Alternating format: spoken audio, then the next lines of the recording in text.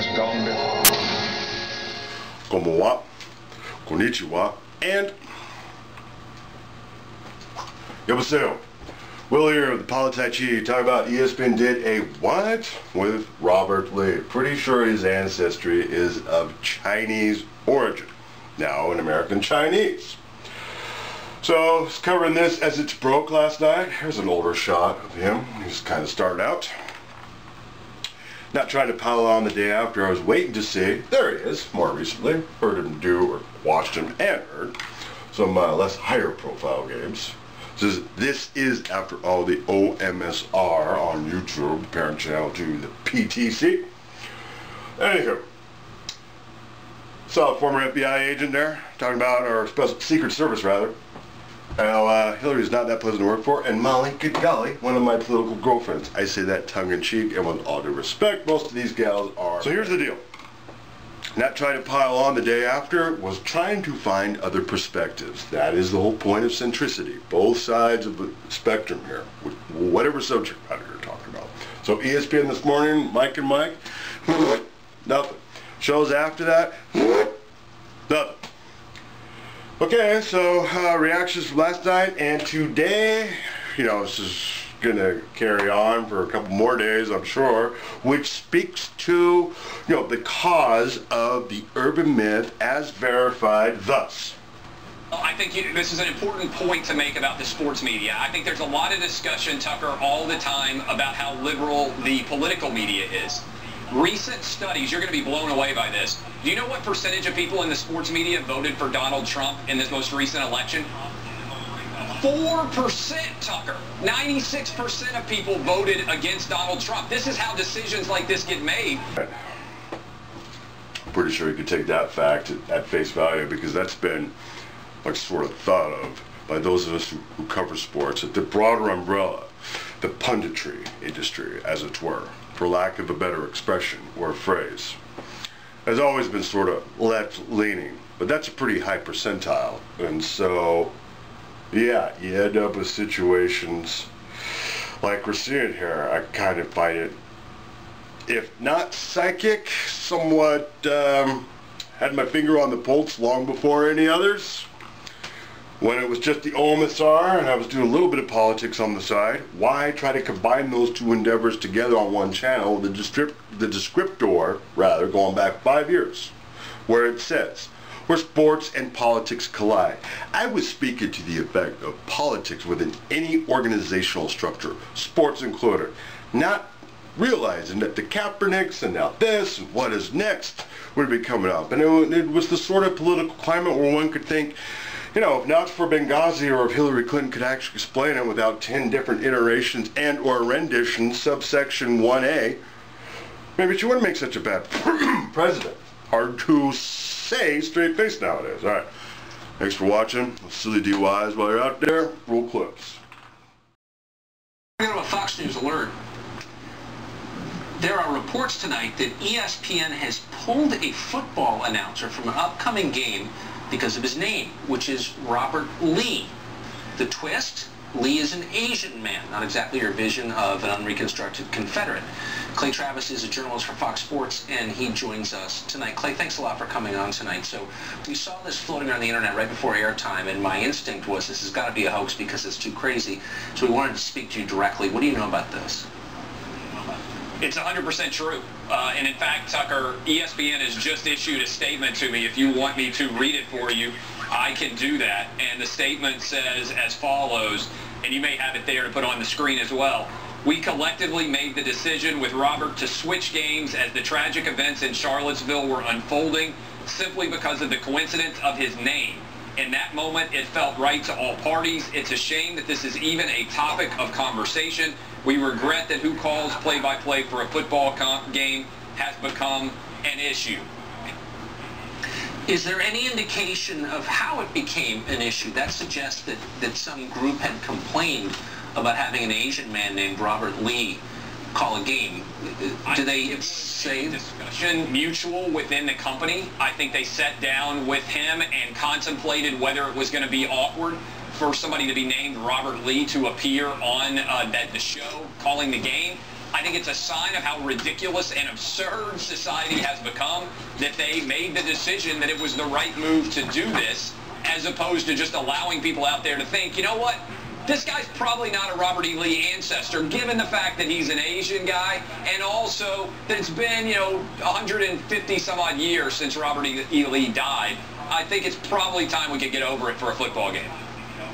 Yeah, there he is. There's a picture of him right there. That is not the man who commanded the armies of the Confederacy, just so you know, like not 22-year-olds. These are executives? Yeah, I think it was executive consultation with the Robert E. Lee himself. Now, I don't know who would have had the final call.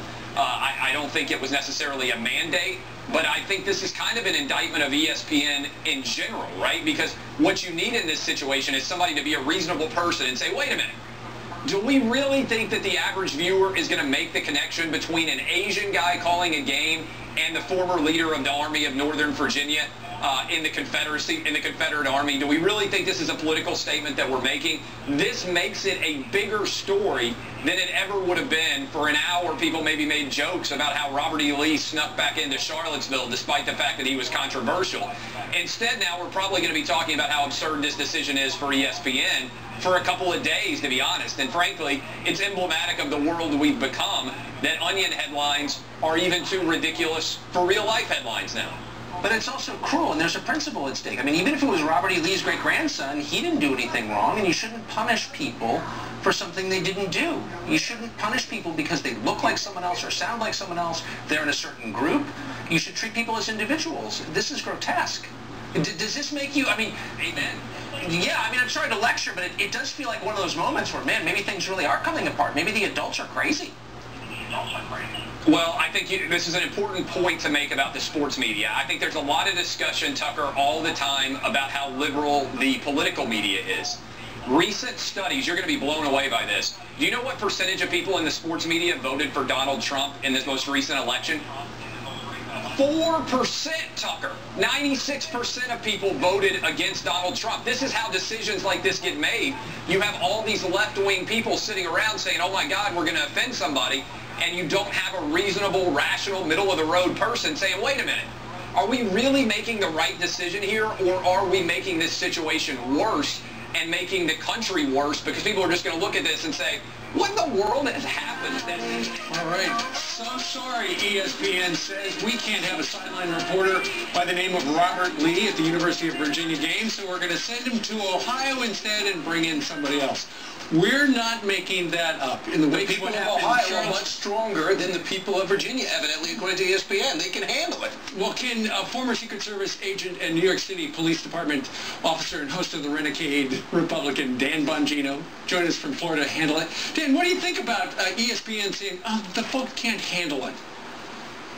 Okay, let me just lay this out there. When I saw this on the news last night, on my life, I swear I thought this story was fake. I said, this is The Onion, this is a sarcastic website, and they're playing us all for fools. They want us as conservatives to retweet this and make idiots out of us later. The fact that this is true says to me one thing. We have finally reached peak stupid on the left. I cannot believe this is a real story where identity politics has reached such a crescendo of stupidity that an Asian American sideline reporter is removed from a broadcast because they're afraid of offending some liberal college snowflakes on a campus. Guys, this is literally the definition of insanity. We have reached such irrationality. And one last thing on this. Why are we paying attention to these people anymore? They are clearly irrational. America just needs to en masse ignore these people. Who are you talking about, Dan? Offended about anymore? Are you talking about the left? ESPN? Who? Yes, I'm talking about the left, because when ESPN's statement was very telling on this, their statement was that they're unsure why this is a controversy, but they did it to kind of avoid any controversy. It's a controversy because you were afraid the left would be offended. Why do you care?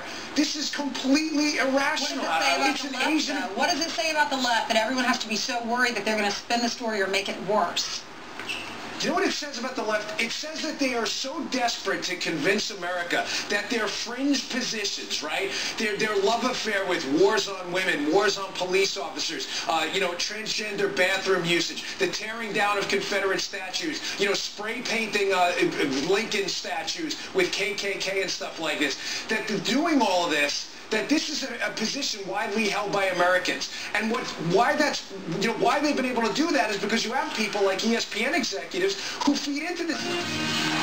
ESPN under fire for what some say is taking political correctness too far. The network pulled one of its announcers from calling a University of Virginia football game in Charlottesville next month. He's been assigned elsewhere. The reason is his name is Robert Lee, similar to the Confederate General Robert E. Lee. But this is Robert Lee, the Asian American sports reporter. The network is standing by its decision. In a statement, it says, "We collectively made the decision with Robert to switch games as the tragic events in Charlottesville were unfolding, simply because of the coincidence of his name. In that moment, it felt right to all parties. It's a shame that this is even a topic of conversation, and we regret that who calls play-by-play for a football game has become an issue." For more on this, we're joined by Pablo Manriquez, former DNC staffer, and Molly Hemingway, senior editor for The Federalist and a Fox News contributor. Welcome to you both. Morning, Shannon and Molly. Okay, so ESPN says it's a shame that this is even a topic of conversation. We regret that it's become an issue. Molly, who made it an issue? These statements from ESPN are not helping them. I mean, this is a story that's almost hard to believe is real. And in fact, I didn't believe it was real when I first heard it. Nor did I. And then to say that they don't like that it's becoming a situation, when they're the ones who made it a situation. And yet it is sort of the logical dead end of the cultural revolution that we're in right now. It begins with toppling statues, it goes after markers, and now apparently sort of sharing a similarity with a name is enough to get you pulled from doing a broadcast. Well, Pablo, first of all, I don't know your reaction. It felt very The Onion to me when I read it. I didn't want to get punked because I thought we're being led along here until I saw the official statement from ESPN. But I have to ask you, do you think that anyone watching or listening to this UVA game, I cannot wait for college football, would have said, oh, that announcer's name is Robert Lee? I cannot imagine there would have been one person who, maybe I'm wrong. I could be wrong. It seems like a very strange set of circumstances. I am kind of curious if it seems to me like maybe ESPN is suffering from what the Trump administration has been suffering a lot from, and that's leaks. I mean, it seems to me like a situation where a guy who's been named Robert Lee his whole life kind of saw that maybe he could be turned into a meme, went to his supervisor, said, hey, can I switch out for another game? And then it leaked. That's to me what it sounds like, and now, like, everybody's kind of circling the wagons. That's quite a Nancy Drew theory. Actually, I mean, I like those myself, but wow. I know what it's like to be made a meme of you. But that's a bunch of butter, right, Molly? ESPN actually came out with a statement saying they were the ones that approached Robert Lee and asked him to pull himself from the broadcast, and then they said he eventually agreed to it, which sounds like they put pressure on him. But the thing is, what's so ridiculous about it is Robert Lee is such a common name. I have encountered probably hundreds of Robert Lees, and nobody associates Robert Lee with Robert E. Lee. I actually live in Virginia. I hear people talk about Robert E. Lee. I've never heard a single Virginian refer to the general as anything other than Robert E. Lee. And so this is, I mean, it boggles the mind how ESPN management could not know their history and also have such disdain for their viewers that they think that they're going to be confused about whether a Confederate general that died in 1870 is somehow related to the guy broadcasting this game. I'm trying not to laugh because this is underlying this is a serious conversation and subject, but have we gotten so ridiculously fragile that things like this happen and people think it's, not unusual? Frankly, I would like to see Robert Lee announce the game, but I would also like to know Robert Lee's version of the story, because I know that I saw the statement from ESPN, but I also saw some emails that came out from sort of unnamed sources at ESPN who said that it was actually Mr. Lee's decision. So I think that there's still some confusion here. And then when the facts emerge, I think it's going to be a big nothing burger at the end of the day that is underlying a very serious conversation that's going on, political conversation in this country. But overall, I think that this is a situation where ESPN definitely kind of got out in front of itself and maybe could have made better decisions, or at least kept these conversations internal.